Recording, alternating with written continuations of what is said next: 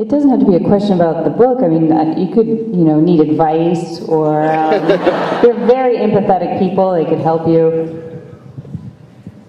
So I've got another question. You say it was written off of an outline Joss gave you. Yeah. And I was just wondering how much of his book's biography was in place during the production of the show and movie? I don't really know the answer to that, but I imagine that it was all there. Joss has a ton of stuff in his head that isn't on the page or on the screen, and I imagine that he had this sort of basic history worked out for all his characters, but for book, definitely. Cool. Zack, I'm wondering if you ever get your song from Dr. Horrible stuck in your head, because my kids sometimes walk through the door going, "I just beat up a theater nerd." Nice. Are you sure that has anything to do with me?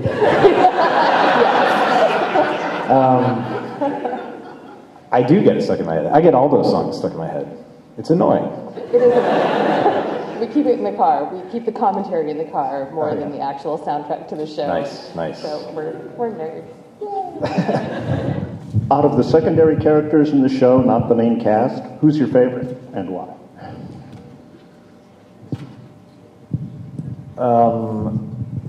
Of the people on board Serenity, or no, actually the supporting cast, the people around that from various worlds and such.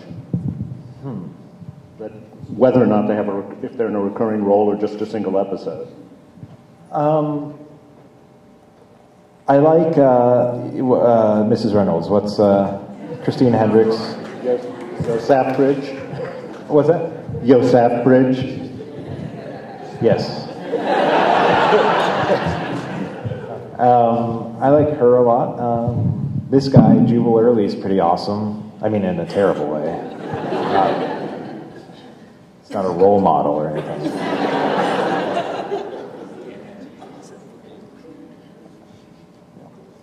Yeah, I can't remember his name. The guy with the bowler hat. Oh, Badger, yes. I knew it was some sort of critter.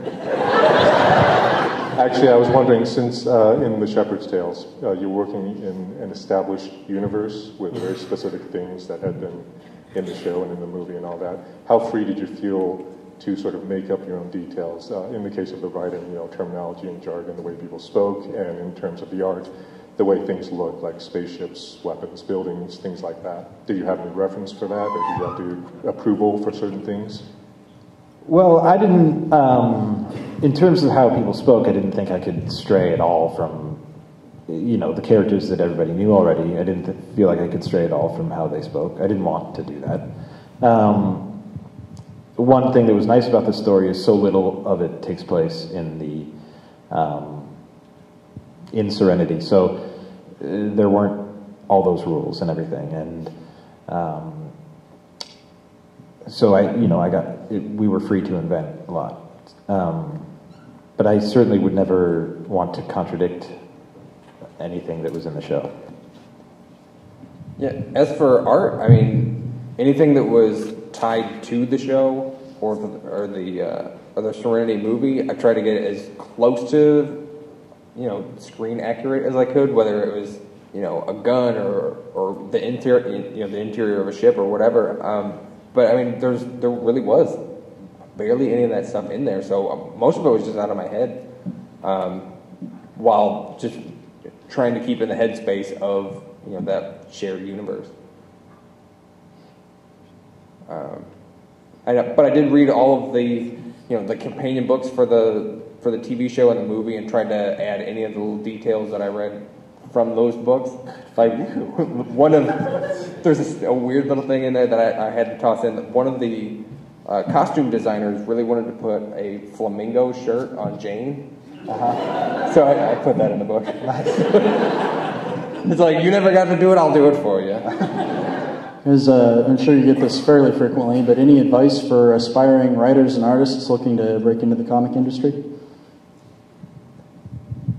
Just keep doing it. I mean, if you love it, then it's bound to come around. I started doing conventions when I was 12, and talking to editors and writers and artists, and you you just need to get out there and start talking to people, and if it's what you really want to do, it's bound to happen. I mean, your passion will get you through it. If it's not the easiest industry to get into, but I think if you have enough drive to push yourself to keep trying, then it's it'll happen for you.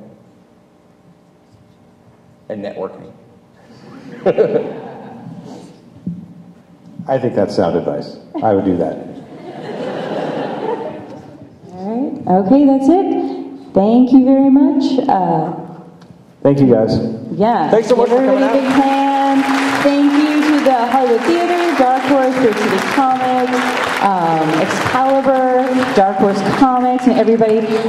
Don't go too far. We are having a signing right across the street at Hollywood Tifa, and it has the magic ingredients, which is free food and free beer. And then, of course, these lovely... it's Firefly-inspired food, and I might have made it.